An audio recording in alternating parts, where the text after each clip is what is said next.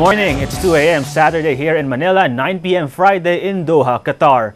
I'm Jekki Pascual. Here are the headlines this hour on ANC. Chief Justice Renato Corona returns to the witness stand and submits an unconditional waiver for his bank accounts.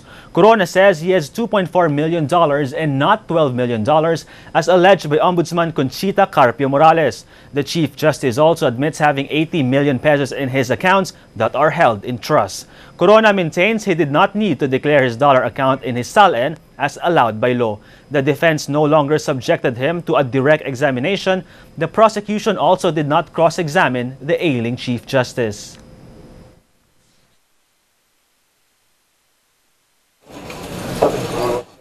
Are you willing to reveal po kung magkano ang laman ng dollar accounts? Opo. Magkano po ang laman? Ang sa umikit ko mo lang po ay 2.4 million US dollars, pero gusto ko pong ipaliwanag yon na hindi yon pinasok sa bangko ng 2.4 million dollars.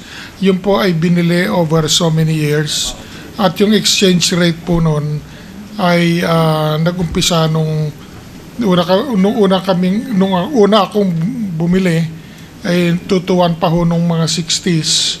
Iniipon ko na po yun. Nasa private sector naman po ako noon. Wala ho ako sa gobyerno. Businessman Manny Pangilinan says government will shoulder 7 billion of the 35 billion pesos needed to build an elevated roadway that links the North and South Luzon expressways. Pangilinan says that's the cost of settling right-of-way claims to his proposed 13.2-kilometer connector road that runs from C3 in Caloocan City to Buendia in Makati. Pangilinan's Metro Pacific Group is one of the two groups, the other being the San Miguel-backed Skyway operator Citra Metro Manila Tollways, whose proposals were received by government Wednesday. Out of the 7 billion represent rights-of-way acquisition cost, and 28 billion represents the actual construction cost. So the expectation from our side is that the government will take care of the appropriation rights. So from a proportion standpoint, we will take care of 80% of the total cost, and government will take care of 20%. The president of the Vatican Bank has been ousted for allegedly not carrying out his fundamental functions. The board of directors passed a no-confidence vote in Ettore Gotti Tedeschi.